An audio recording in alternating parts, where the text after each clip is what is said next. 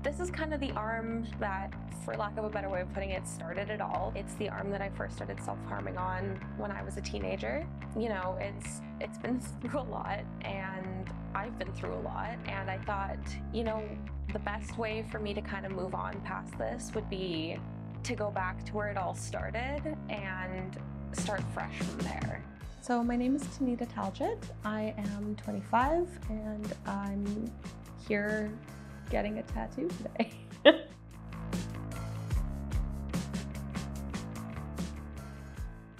I've gotten lots of looks, I've gotten lots of comments.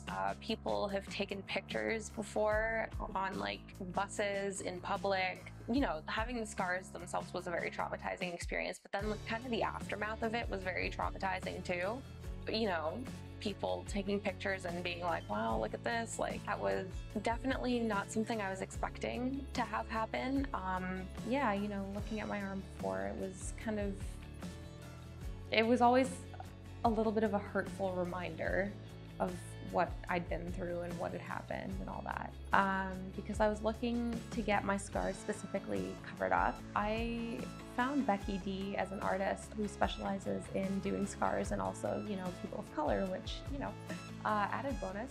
So my name is Becky D. I am a full-time professional tattoo artist. I've been tattooing for the past 6 years full-time. I suffer from dermatillomania, which is excessive skin picking to like an obsessive compulsive degree, and CPTSD, as well as eating disorders for anorexia and bulimia in my past. And tattooing my body has covered the dermatillomania scars completely, and it's also helped me deal with the mental scars from eating disorders.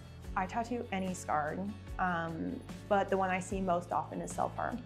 It's less common for tattooers to tattoo scarred skin simply because of a lot of myths that float around in the industry about scarring, and how it'll affect the final product.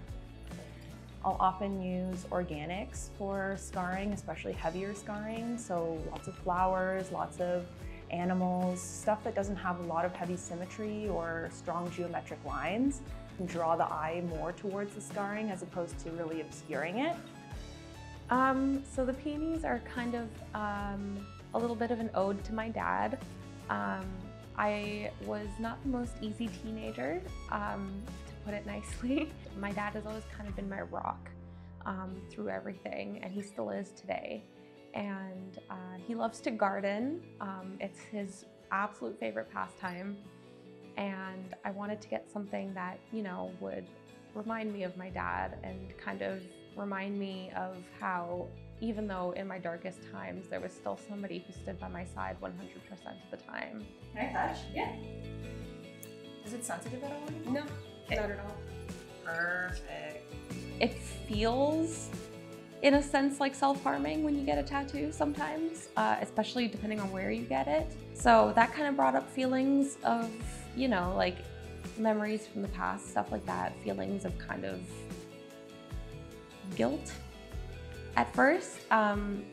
Having gotten more tattoos and gotten more used to the feeling, I think I'm not as prone to feeling that way now. But it definitely is, during the process, kind of a reminder of, you know, the self-harming.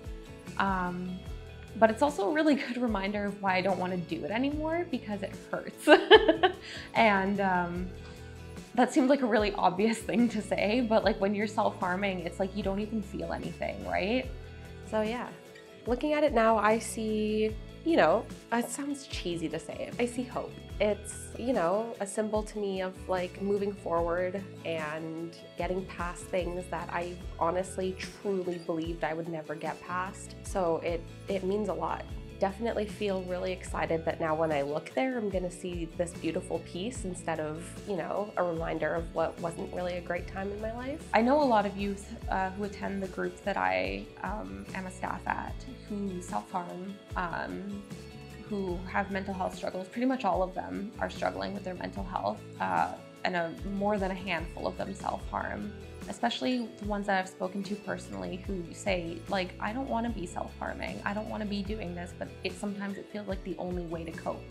And I'm hoping that with this tattoo, you know, I can kind of be like, you know, there are other ways to cope. And so I'm hoping that when they look at the tattoo, they see hope for themselves too. There are ways to move past it, and there are things that you can do to kind of make something really sad turn into something really beautiful.